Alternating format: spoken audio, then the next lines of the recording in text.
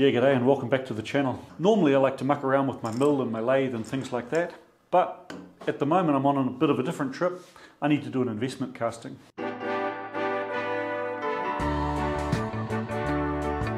What is investment? Well, Nico, I'm glad you asked. So you first make your part out of something with a low melting point. Beeswax, for example, if you're making turbine blades back in antiquity, you coat it in a shell of some sort of plaster-like material that can sustain high temperatures, or you pour a whole block of the stuff around it.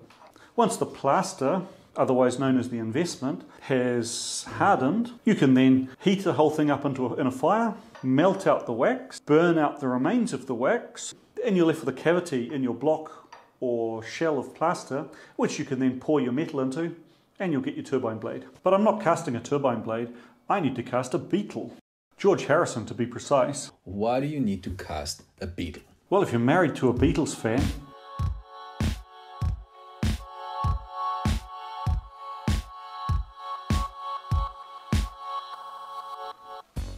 nope. I'm trying to make statues of all the Beatles crossing Abbey Road. This ain't my first rodeo. It all started with this Paul McCartney model on the Thingiverse. But things got serious once I found that you could buy a 3D model of the guys crossing Abbey Road. So far I've done this semi-successful John Lennon and a totally unsuccessful George. Today's casting is going to be a second attempt at George.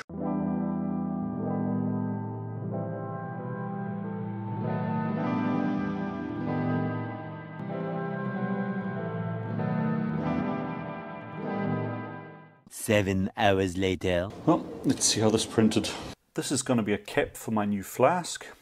Made a pad, added a pocket, added a pouring basin for the metal to go into, added an ingate or a sprue, another one on the other side to support the other leg, put a couple on the corners just to make sure the whole thing's stable, and then added some fillets to the whole thing. Cool. Now I need to print that out. Approximately 10 hours later. So there's the flask lid. The ingate's going to be lined up with the rear leg. So the metal should pour in down the one leg and then back up through the other leg. I need to add a sprue to each of the hands. And the whole thing forms the lid of the flask, which just needs to be sealed and taped. And then a plaster goes in the top. My friend has lent me this vacuum pump. I plan to use it to de-aerate the plaster. You can see which way it needs to turn. You plug that in and see if I've got it right. That's back to front. Have you guys seen one of these plugs before? That's very crafty. To reverse the rotation of the motor, rather than rewiring the plug, you just have to get in here and rotate it. Push and turn, out it comes. And now the polarity should be correct. So this is my vacuum chamber. This is the lid for it. It's got a seal on it. I need to make an adapter now to connect the vacuum pump to this fitting.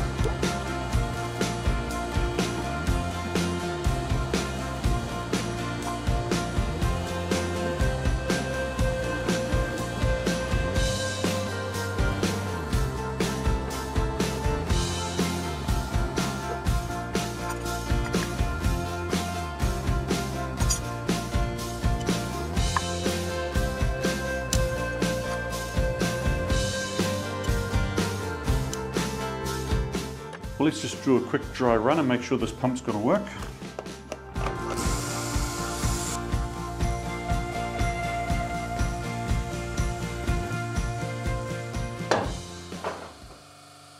Okay, that's great. Oh wow. Yeah, that's really working. Oh yeah. That's definitely pulling a decent vacuum on the chamber. I don't have a pressure gauge, but it's sucking that lid down super tight, and you can see it bounce back up when I release it. Cool. Paint a bit of glycol on them. Helps to make sure that there are no air bubbles attached to the mould. So next up, with my tiny glue gun, I'll just start putting down a bead of hot glue, which is going to help seal the whole flask closed.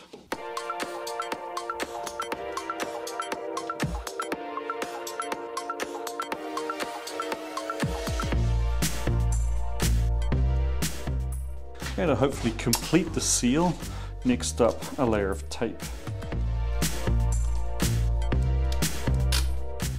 So how much plaster do I need? Got a 6.25 centimeter radius, square that, times pi, and then times the height, which is 24 centimeters, gives me about 3 liters.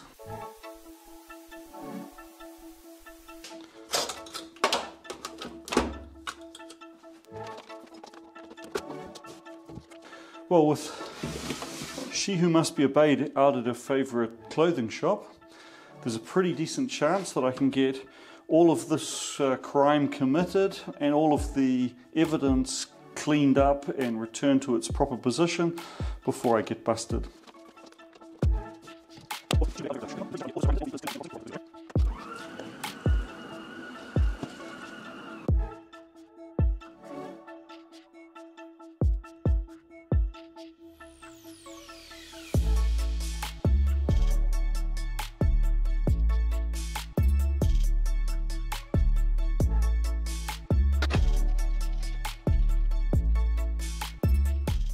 One shift later. Well, I was hoping to burn this out and cast it today, but it's raining, so I can't really do a casting.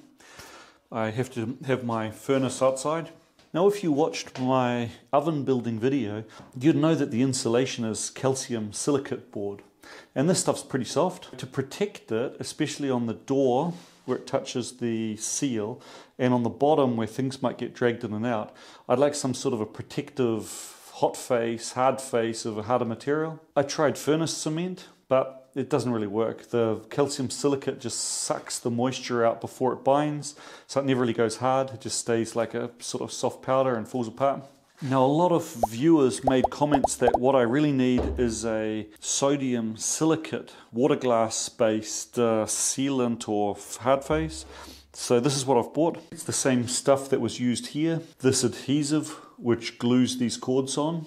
Now this stuff is also sodium silicate based. It is designed for mounting insulation plates. It's also designed to stick to fibrous materials, but it takes 2 days to dry. So I think before I install it, I'm going to use the oven for the first time as a burnout oven. The next day. Well, I started the initial dry out overnight, and then this morning I ramped up from 150 to 370 degrees, held that for 2 hours. Now I'm ramping again up to 750 for the burnout. Yeah, at the moment it's raining. Forecast is for the rain to stop this afternoon, so I sure as hell hope so. And look, the first of my jalapeno chilies is starting to grow. Yeah, right, coming up now to 750. And when you cook it for another 4 hours. 2 hours later. Well, we're coming up on halfway through the burnout phase. You can see that it's looking pretty good. Unfortunately, still raining outside. Yeah, I'll be hoping to start getting my foundry set up, but until it stops raining, just have to wait and edit. The weather radar does show this clearing in time, so let's hope it's correct. 1 hour later.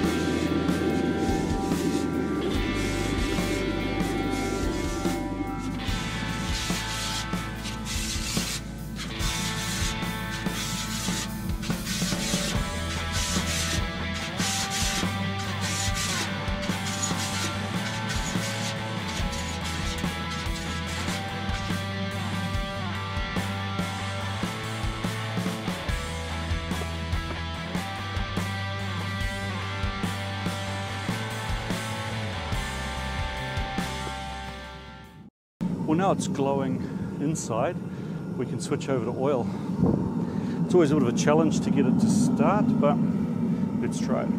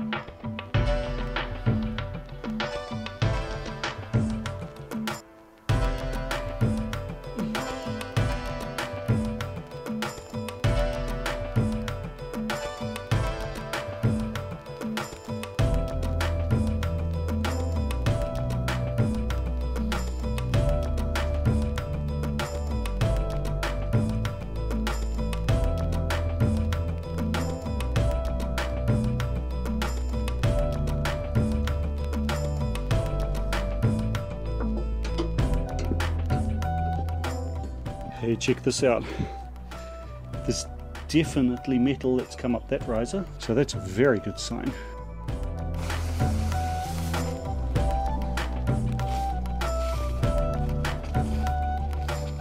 Let's see what we got, huh?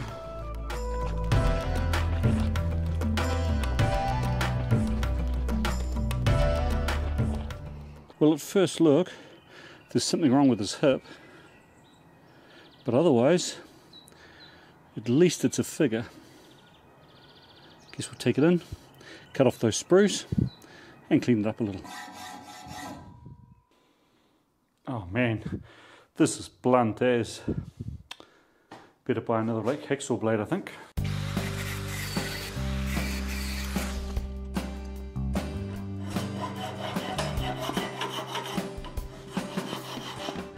I was watching the Veg Oil guy's excellent video on casting the Warhammer figure, and he recommended for the cleanup just water, a squirt of dishwashing liquid, and some citric acid.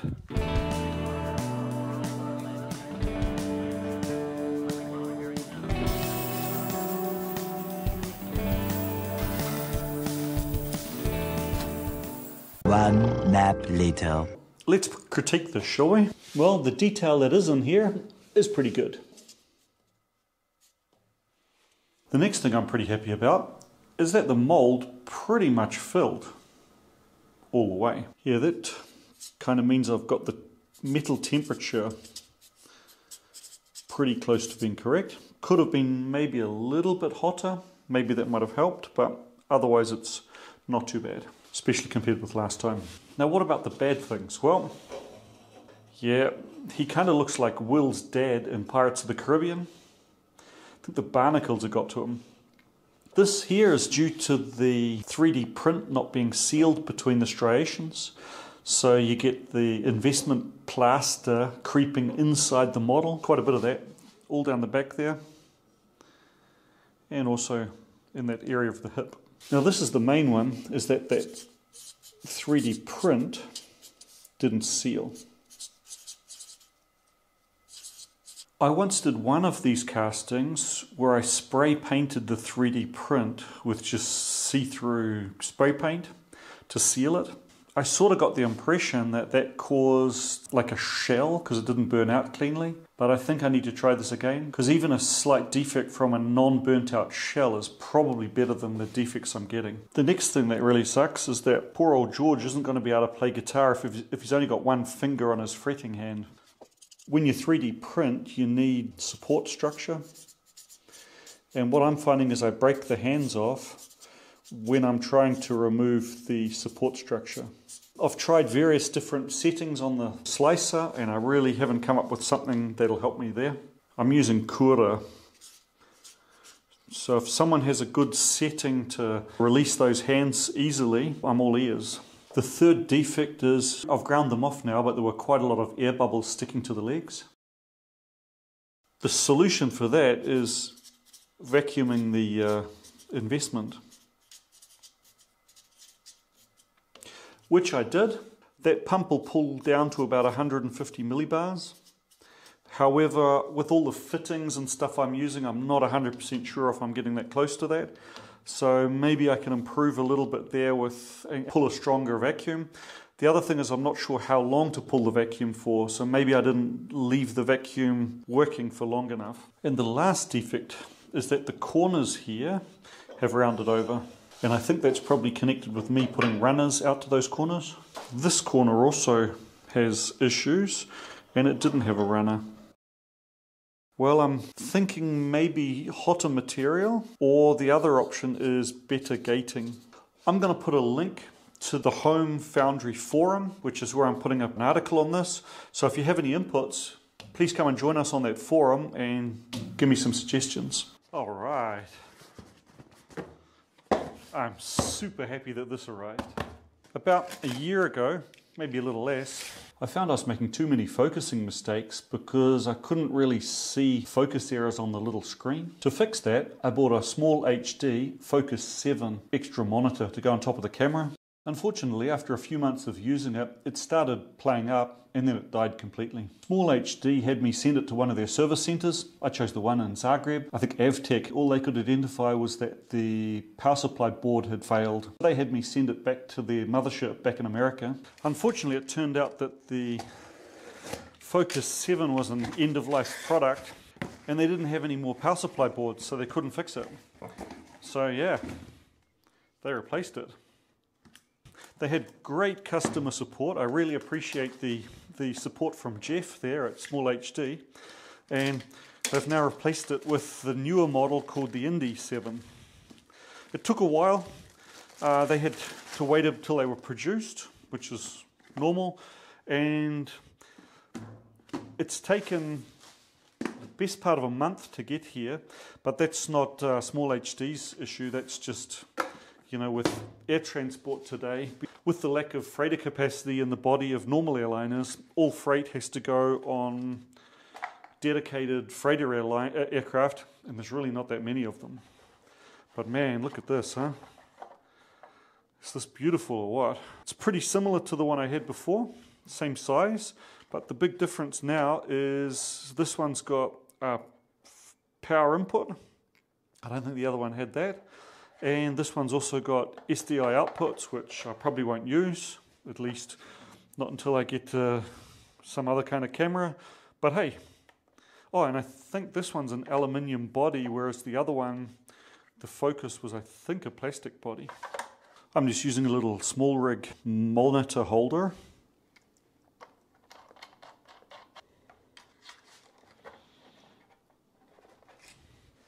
And now let's mount it. I hope my coming videos are more free of focus error than the last couple of months have been. Oh wow, look at that. Nice big picture with focus peaking. So a big shout out to Jeff at Small HD's customer support. Thanks very much. Back in business here. Really appreciate the excellent customer service. So there we have it. Thanks a lot for watching, and we'll be returning to my regular programming, which is lathes, once I've done Ringo.